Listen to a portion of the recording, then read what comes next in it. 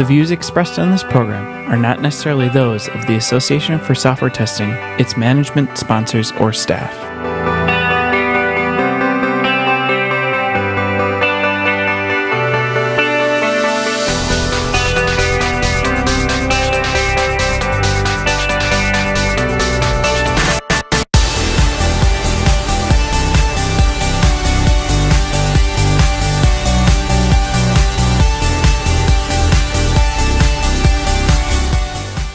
We've got a couple of guests this time. I think this is a first for Cast Live in many ways because, one, we have two guests. Hooray! And two, one of them is actually remote because we want to bring credibility to this panel discussion. We want to show that we know what we're talking about. That's right. When we talk about remote. Our first guest, or second, it depends. I'm not going to rank them, is Ben Simo. He's just the one across the table.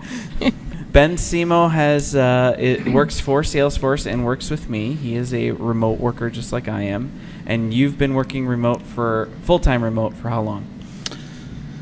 Some number of months. We're in months, not years. Yes. Okay. But prior to that, you did work a little bit remote, right? Yeah. The previous few years where I worked, it really didn't matter where I worked. So I'd be in the office sometimes and sometimes remote. And prior to that, spent a number of years working remotely, regularly, but mostly in the office. And we have Stephanie joining us via Skype, and she's going to come up. There she is. It worked. Right. There she is. Stephanie Liu-Barnes is an old work colleague of mine. We met in 2004 and worked together till like 2012-ish, I think. And she is an expert at this remote thing and has probably been doing the remote thing longer than any of us with, 10 years since you were in an office last, Steph? Yes, 10 years. All right. So we're hoping to, as a group, to not only dispel some myths, but also help others work with us remote folks. Hey, wait, and I think you and I should talk about it, too. So Steph's working on a fully distributed team right now. I am working mostly locally in an office. I work remotely 1 or 2 days a week. But I was full-time remote for over 3 years with a team that was some bits remote, but mostly a local team in an office.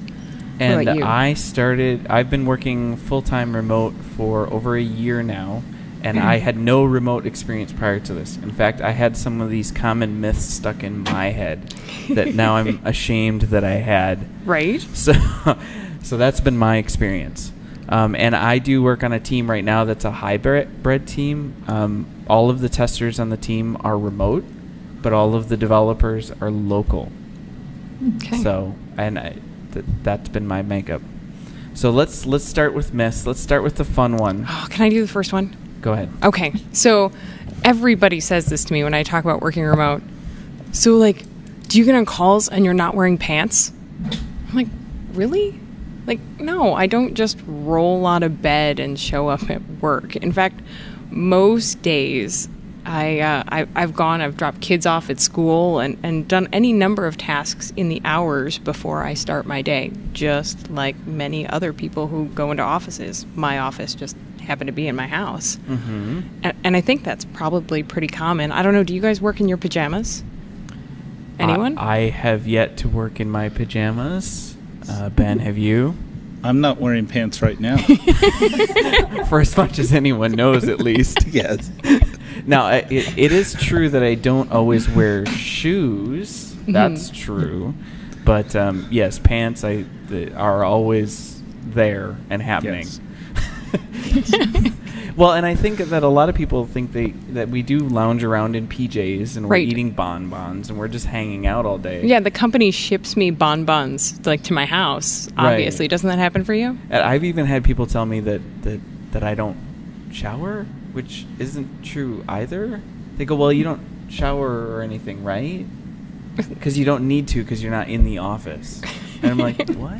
Because I abandoned Get uncomfortable real quick. Yeah, right. Because that showering is optional, I guess. I don't understand the no pants thing. So any other kind of misconceptions about apparel or hygiene that you've gotten remote working, or is that pretty much the bulk of it? I think we can get that one out of the way. It comes up every time. So we talked.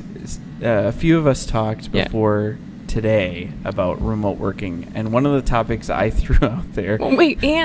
Let's talk. We also collaborated in a Google Doc that we all edited and commented and stuff too. This talk was done completely remote, and I will extend this further just so that everybody knows that this conference was planned entirely remote. Mm-hmm. This broadcast was planned entirely remote. And in fact, the guy we've got doing the engineering, who's running the cameras today, he worked with us remote. Mm-hmm. So this is a completely remote thing that's happening. So anyone that says that there's kind of limits to what can be done via remote, to which I say, no way. Right. I'm a firm believer that most anything could be done remote. Right. Okay. Sorry, I totally cut you off. So yeah, that's okay. Get to our next my myth. Favorite topic. And the favorite comment and myth is you can't do Agile with remote teams. Now, I've seen this on Twitter, and I've heard people say it. So what say each of you? Oh, I feel pressure like this in my current job. So for the 3 years that I was fully remote, I was on an Agile Scrum team. I attended every stand-up remotely. I attended retros. I attended all the planning meetings. Often I was the one sharing my screen and taking all the notes and fully participated, right? And now I'm on a team that everybody's doing Agile.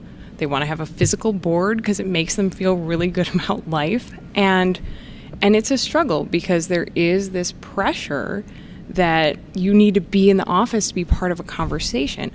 And I don't think that that's at all true. And so I'm working very, very slowly to try and change those ideas because it's important to me to have my 1 or 2 days a week to be able to work from home. And so being that advocate to make the remote work be accepted and be a part of that culture, we're getting there. We're making real progress. So that's I think it's really possible, and I know it can be done. So that's kind of my piece on it. What's your take on it, Stephanie? I, too, have worked remotely with 2 different Agile teams very successfully. And I agree with Dee. It's absolutely possible, and there are lots of tools out there that support it and make it very productive. But I do believe it has to do with the team. You have to want to do it remotely and sort of embrace that it's going to be done remotely. Because, if you're depending on a physical board sitting in an office, then no, it doesn't work. So I think, yes, it's absolutely possible, but you've got to set it up to be successful, and everybody has to agree that they're willing to work in that way. Ben? And in my experience, the most agile teams that I have worked with have been geographically diverse teams. Of the top 2 there, one was everybody worked in an office, but they were 2 different offices. And we worked as a team split across those 2 different geographical locations.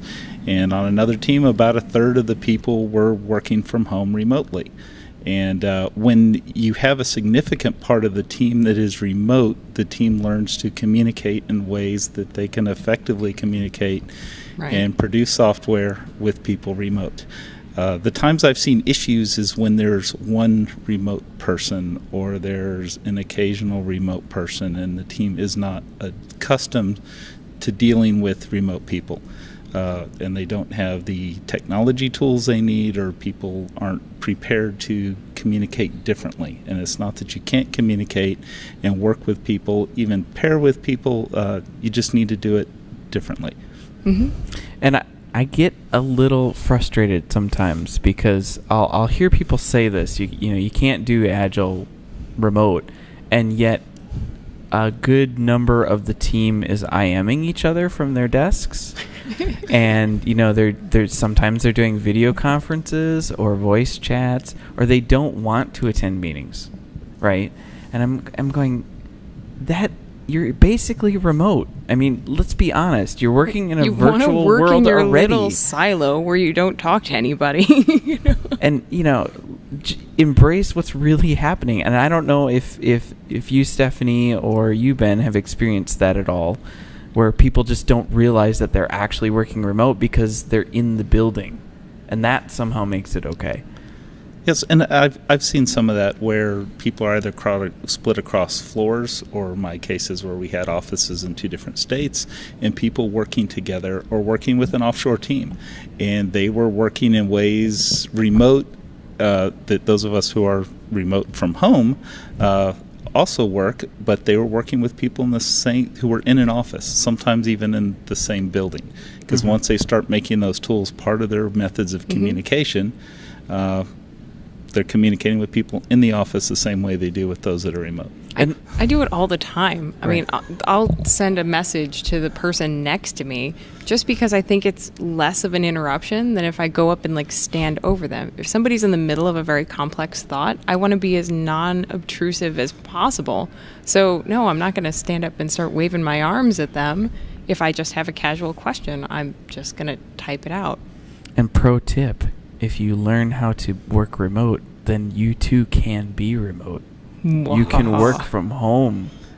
And then it's a constant vacation, isn't that our which next leads into our myth? next one, which is I've heard this before, and no one's ever said it was a constant vacation to me. But what they'll say is, I'll say, well, I work remote, and they go, oh, must be nice. Right? It must be great to just be home all day long.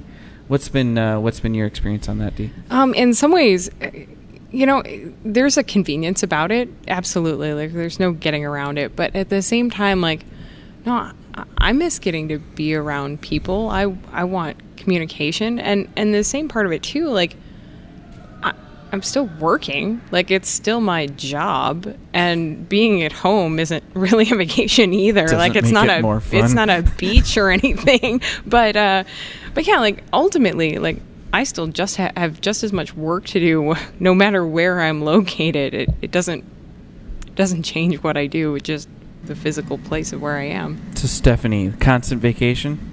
Absolutely not. Stephanie's like, when do I get a vacation? Exactly. No, I agree with Dee. I'm still doing work, and I'm at home, which the office is actually more fun a lot of times. So yeah, no, I do work no matter where I am, unless I happen to be at the beach. But I don't think I've ever gotten to work at the beach. So is it like being in Tahiti, Ben? Working at the beach? Yes. Is it like working at the beach? I've not worked from the beach. I have worked from my back porch looking at the pool. That's close, maybe. But even in the office, driving through the desert and picking up aliens, right? Yes. But even at the office, I might go work out on the patio. Right. True. So, a lot of those things are the same. It's just a different location. I'm still having to get both the good and bad things of people I have to interact with and work I have to do. I'm just doing it from a different location. And I think that what ties into this a little bit is the misconception that you can do chores around the house, right? Or play Minesweeper, or basically, I think the general idea is that you can do things while you're at home that you're not allowed to do in the office because you're just loafing around at home. Now I know, and I can say for certain that doesn't happen. Chores don't happen during the day. No. I'm not loafing around at home. I'm not playing Minesweeper. I am working. That doesn't change. Though on a rare occasion when I've planned ahead enough, I might put a meal in the crock pot to cook for dinner while I'm on my lunch break. Yes. In the cafeteria, which is also known as the kitchen. Oh my gosh. Kitchen, which is my constant temptation because I don't keep food at the office. But when I'm at home, all I want to do is eat. What's been your experience, Ben? So it's not that I can do all these things that aren't work, but instead what I find is not having a long commute and being far away makes those things that I would leave the office for easier to do, and actually makes me more available for work because I don't have the extra travel time for those things, whether doctor's appointments or some administrative something that we have to do during business hours. I find there's actually less of an interruption from work because I'm at home and there's not extra travel to do those things. Right. Absolutely. Stephanie, what's your experience of doing chores while you're supposed to be working and playing Minesweeper? Yeah, I often find that it's like 2 p.m. and I haven't eaten lunch yet. So much less done laundry or cleaned the house. So, yeah, I mean... So you haven't gone to the cafeteria yet? No, I haven't. Like, it's really late. Like, if I was in the office, I probably would have seen someone else going to the cafeteria, or maybe they would have brought me a sandwich. But if I'm home, it's just me. And it's 2 o'clock, and I'm like, no wonder I'm starving and grumpy. Like, I'm going to go get some food. So, yeah, no, it doesn't happen. In between meetings. And yeah. Right. Yeah. It's like, yeah. Yeah, and I've experienced that too. If I'm in the office, there will always be someone wandering around looking for people to go to lunch with them. Right. Which is kind of that reminder it's lunchtime versus Right. I work from home, and yeah, sometimes it is 2 o'clock or 4 o'clock or 5 o'clock, and I should be ending, and I've not had lunch yet. I've done that a couple of times too. This one is actually a bit of an experience report from me. I had someone say to me not that long ago that it was easier to get information if I was physically in the office. So if I had the ability to walk around the building, my search for the piece of information I was looking for would have been easier, which wasn't true. It just simply wasn't true. In fact, I just would have been more exhausted climbing stairs and walking around and finding empty cubes. And it was actually faster for me to get the information I needed because I could ping people really quick. They weren't there. They'll get back to me later. I can send the emails, and I can go on to something else. What's your take on it? I don't know. I guess like the only chance that you might, I feel like have better luck if you're in the office is if maybe I'm asking you a question and you don't know the answer, but Ben's sitting over there and he happens to overhear it and he's like, oh, well, that alien over there has the answer, right? So there's that sense of like you might get lucky on an overheard, but for the most part, no, you're going to ping people, you're going to send emails, you're going to obtain the information the same way. Right. Ben? Yeah, even in the office, my first attempt at communicating people is often I am. So whether I'm at home or at the beach, which I've Are not you tried saying yet, it doesn't change? or at the office, that's still going to be my first attempt to get someone. And if they're not available there's email, or I pick up the phone.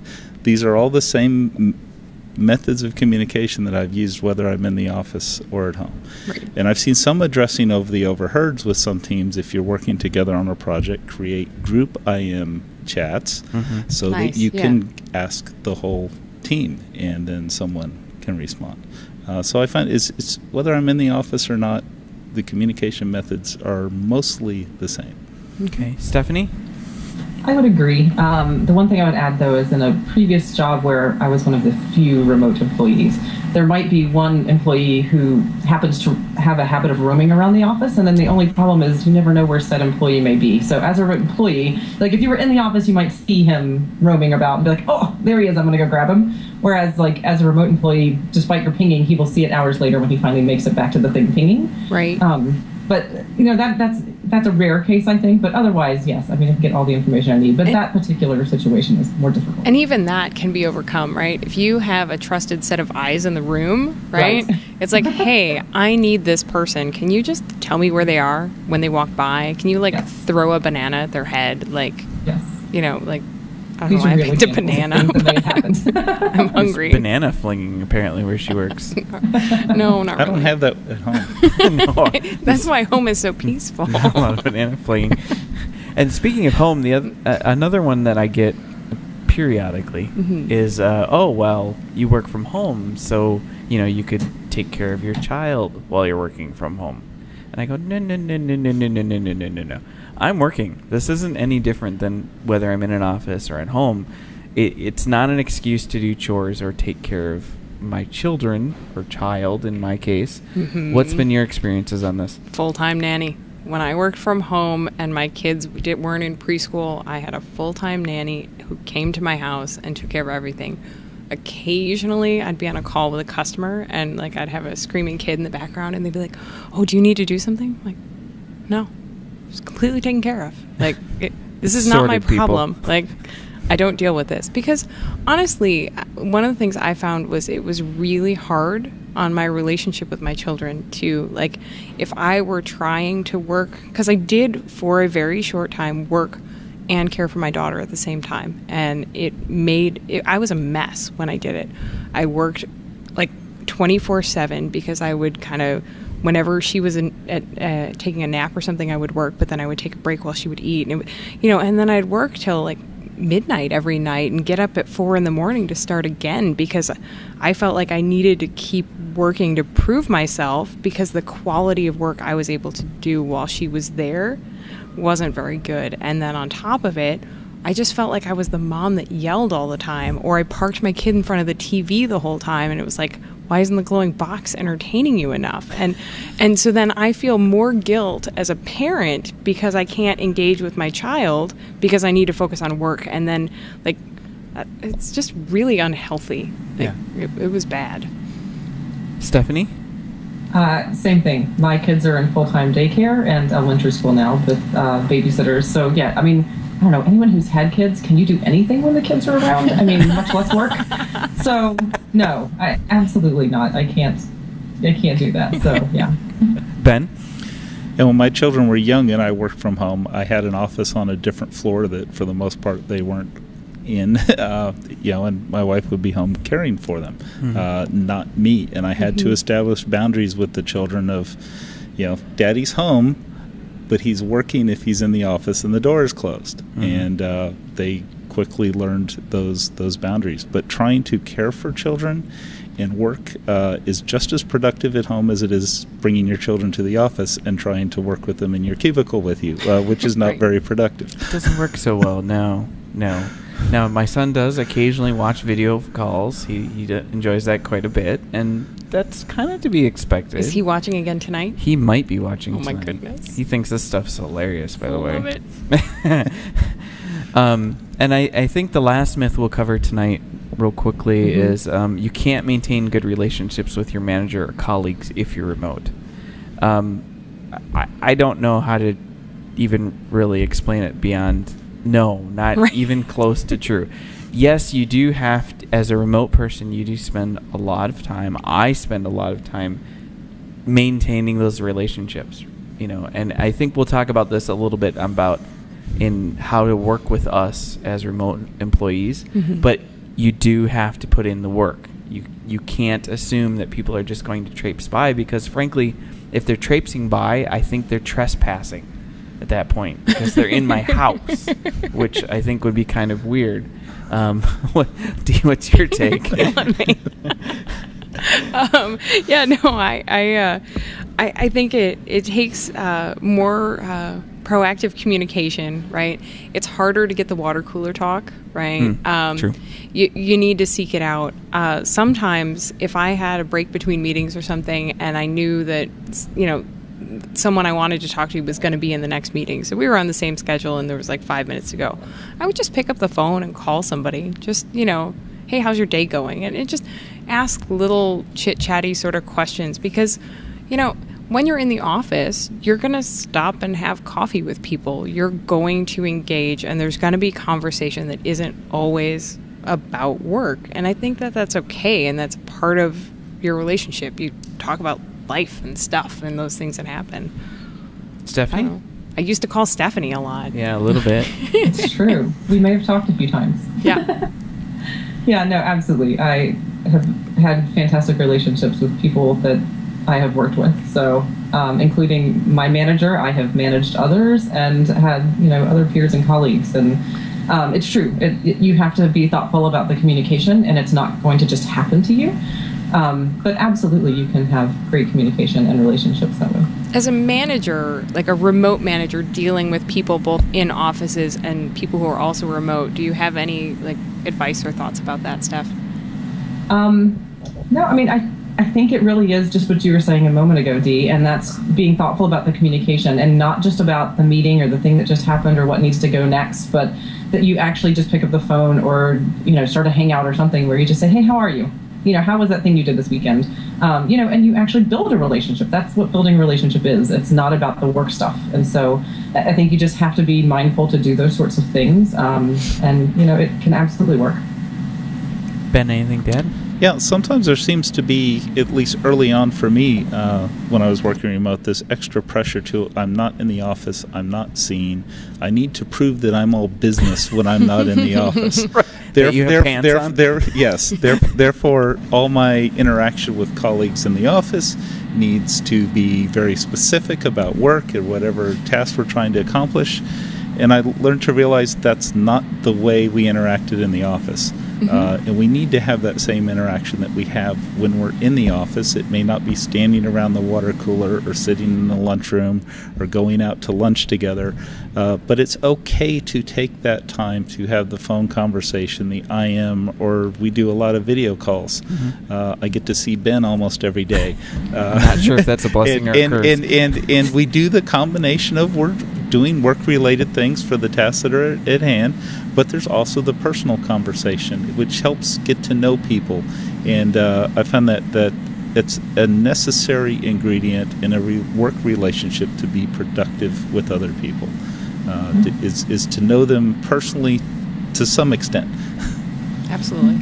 So day in the life of a remote tester. Now, obviously, we all have a fairly short commute. We all know that. Yes. It's true. Right? That is one of the advantages of being remote. But I would say that day in the life for me as a remote employee isn't much different than the office. I maintain office hours. I have meetings that I attend throughout the day. I have work items that I need to be working on. And, I also have the added kind of task of making sure I'm keeping my communication level way up. I'm accountable not for sitting in my chair, but rather what I get done. I mean, that as a remote employee, I need to earn my worth like anyone else. What's been your experience? So mostly, my day kicks off currently a little bit differently. On the days I go to the office, I leave before my kids are awake because there's a babysitter at my house to make sure that they get up and get to school. So those days are really easy, right? And then the days I'm home, I'm actually the one who gets my kids up and gets them going and everything. And so then I have to get them to their location before I start my day.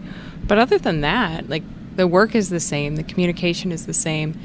I might need to ping people a couple of times to remind them to include me in a meeting. Like, hey, wait, don't forget to dial me in.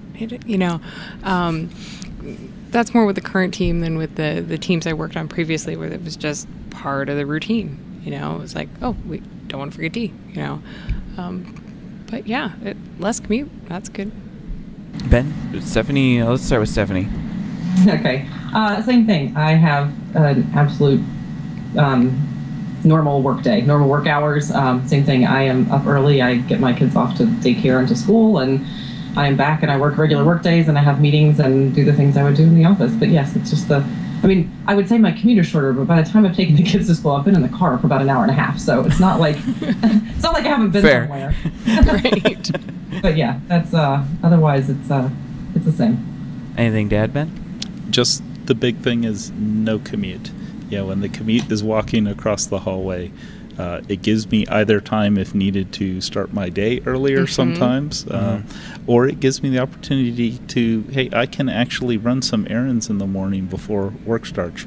Whether it is take a kid to school or run to the grocery store, things that before I just could not do because so much time was spent on the road. Right. I often work later the days that I work from home, Yes. because I don't have to run out of the office to go catch a train in time to get back out to the suburbs before my son's school closes.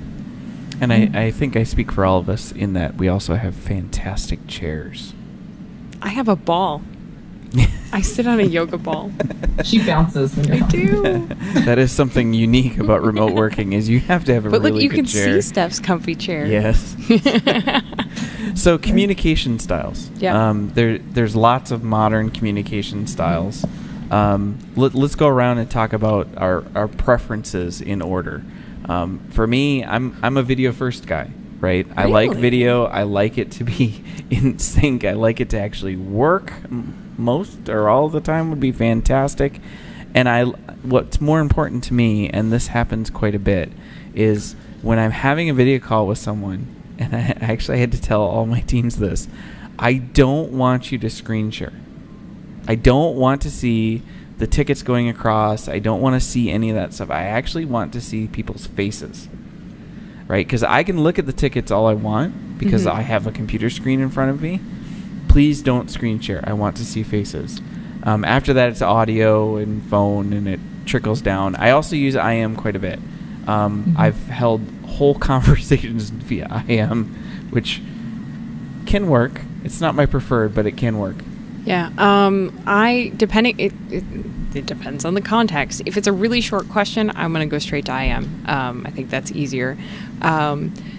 Beyond that, I think the thing that gets me, I really like the video calls. A lot of my developers actually don't have cameras. They have desktop computers and they don't have cameras. And so when I talk to them, I'm looking at their picture if they put one in the software. Oh, I hate the avatar. And then half of them don't actually even have a picture to look at. So I'm just looking at this little like bubble thing. And I at least have a picture, and I turn on my video because I want to engage with people. Like, I'm really here, you know.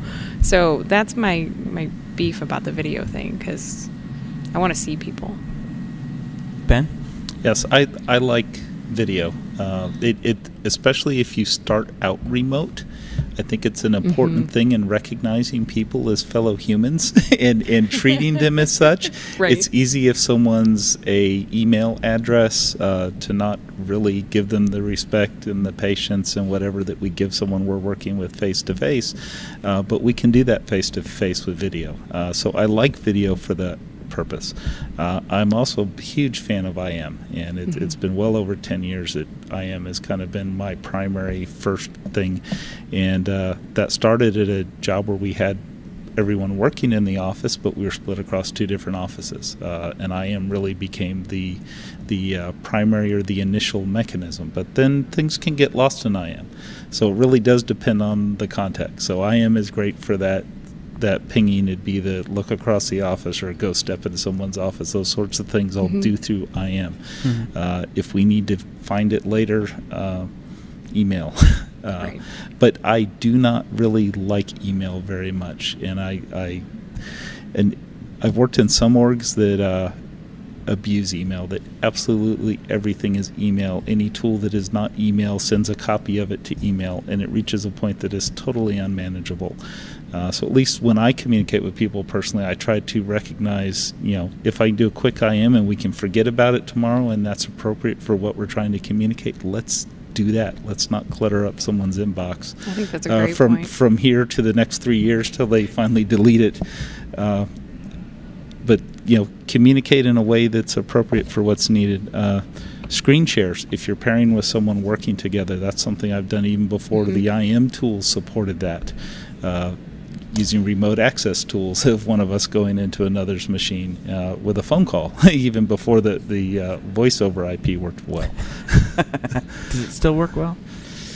By the way, I used to have a phone. It was awesome. Now I don't. If you want to know what video or screen sharing tool is likely the most reliable, a remote person can usually tell you. Yes. True enough. Stephanie, what's your experience been? Similarly, I think if I'm just paying somebody for a small question or even a larger question, it's usually instant message. But like what I do appreciate, I love the video calls, and I think anything that is a more formal gathering. So our daily stand-ups, or when we're making a point to schedule ahead a meeting about something, all of those are video calls, and I think those are really important. But any of the more informal communication and chatter happens over IM. Cool. And I rarely use email. Right. So I think we could probably go all night on this, honestly. I don't know what you're talking about. Yeah. We're kind of passionate about remote working. So I think as we wrap up here, let's go at least one round, maybe 2, with tips for people who are not remote that want to interact better with remote folks. And I think what I'll do is I'll kick things off with, and I'll give credit to, it's either Ben or Scott Barber came up with this tip, and it's an obvious one, and I don't know why I didn't think of it, which is we're here really, just ping us.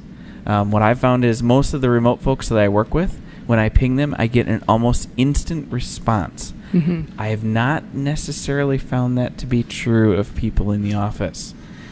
So while we aren't seen or heard until you ping us, we're there. Yeah. I would say dial in for a call sometime. Like attend a conference call with a big group of people and just try to follow the conversation. If you've never done it before, it's really amazing. And there's like a billion little like conference call etiquette things that you'll start to think about, between opening your lunch wrappers by the speaker, right? The worst. Or people like pounding, oh my God, dragging the speaker across the table. It makes me cringe just thinking about it. Especially when you have headphones on. It's like, Yes. all my ears. Oh, you're killing me. Or like, you get 6 conversations going on and you're like, wait, who's talking? It's just, or you got the one person who's like a million miles away and you can't ever hear a thing they say. And then you learn as the remote person, you have to be really proactive. I'm sorry, you need to speak up. I'm sorry, I can't hear you. I'm sorry, and you're just constantly educating people on how to make sure everyone on a call can hear. And it's really hard and you feel like a jerk after a while. So if you haven't done it, I would strongly encourage you, dial in for a conference call sometime. Stephanie? That's a big one. So yeah, the D's was a really big one, and I do appreciate that one. I think the other one is just, trying to be mindful that just because someone is remote, it doesn't mean they're not there. So if you're having a conversation in the office where normally you would yell over or reach over to someone's cube and say, hey, what do you think about this? Do that. Just pick up the phone or, IM them or start a video call. Like we all the time are like, hey, I'm starting to hang out, hop on. And it's like, okay. It's like, it's similar to asking somebody in. So just because they're out of sight, don't make them out of mind. And, really include, if you mean to include them and you think it'd be useful, include them. Ben?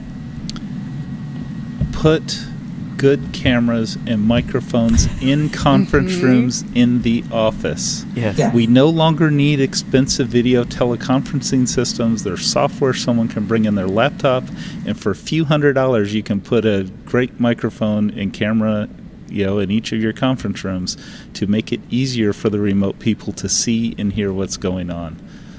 Yeah. And I'm going to throw 2 together because I think that we all think these are important, which is consider using remote working tools for the entire team if you have greater than 0 remote workers. Have your meetings via remote tools. Mm-hmm. Give up booking the meeting room. Just oh my gosh, yes. Go to the virtual meeting room, stay at your desks, include everyone. If you've got 1 remote person, the entire team is remote, and do try working remotely. And not 1 day a week, not even 2. Try working 3 straight days a week remote to get a sense for what a remote person experiences every day. Mm-hmm. And you'll feel some of these pain points and you'll be a lot more sensitive to right. it. Like, so back on the meeting thing. So if you have to have that meeting in the meeting room because you got 10 people that are there and you're dialing in 1, or if you're all meeting in the same room, arrive early if you're presenting, right? We all know that technology is a bit of a struggle, right? How many times have you dialed in for a call and you wait and you wait and you wait? I'm the and only finally, one in yeah, here. you're the only one. You're like, okay, I've been here. It just took me a second to dial in, and now you're waiting 5 minutes for somebody to get their laptop plugged in and hooked up to the monitor, and it's just, things would be very efficient, right? If you could do that. Any last tips or tricks from anyone? My other one would just be to, when you're scheduling or doing anything, just think about using online tools. Like if you're agile, don't put the board up on the wall. Like think of an online tool that you can use that just helps to make that communication and understanding of what's going on, accessible to everybody. Good one. Right. And maybe make friends with your operations guys too, right? Yes. For technical problems. Yes, and I would say when you're having those meetings where you have part of a team remote or an individual remote and everyone else in a conference room, make the remote person the scribe or the remote person the one updating your stories or your tickets and whatever your tools are. Screen share from the remote person and have them document or write down whatever's being done, or whiteboard on their own whiteboard with the video camera on it. And that helps ensure that the remote people can actually hear and understand what's going on in the room. That's awesome. That's a good one. That's a good one. Well, I think that wraps it. The couple of things before we go. I always suggest this book, which is Remote, No Office Required. If you want to learn more about remote, if you are a manager who's going to be managing someone remote, or if you're like me, you read this book because you're about to be remote, it's a good resource. It covers kind of the pain points. It talks about, the magic of not being in person. So give it a look, or even if you're just curious about remote work. I'm going to give Ben a minute here to explain. You'll notice that we have two aliens behind us. Ben has been taking remote to the extreme. So give us the short version of what you've been doing. Yeah, the short version is for the past month, I've been working while wandering around the country. I've taken some days as vacation days, but most work days I am actually working from wherever it is we happen to be. And those aliens we picked up in Roswell, New Mexico, and they've been along with us for our trip. And we'll go to a town, and if it's a day that I need to work, kind of our rule is we're not going to travel more than 2 hours to that day so that I can work. Hotel internet can be awful, so it's required some creative things. Find the local public library, find a local restaurant or pub that's got good internet that doesn't mind you sitting there all day, or scheduling your relocation in the middle of the day in a way that you can do it quick and get back online and working. But it's been quite an adventure. We're a little bit more than halfway through it. Right now we're going to continue this a bit. I had planned to vlog it as we go, but working and traveling and being a tourist is a little bit difficult. But there will be things blogged at outofoffice.us in the near future. And also at that URL you can see a little bit of my commentary and history on my experience with remote working. Well, excellent. That's time. Thank you, Ben. Thank you, Stephanie, for joining us virtually and remote. Thank you. Great, thanks. And hopefully everyone got some good tips and tricks, and remote working will become a lot more popular. We hope so. Thank you, everyone.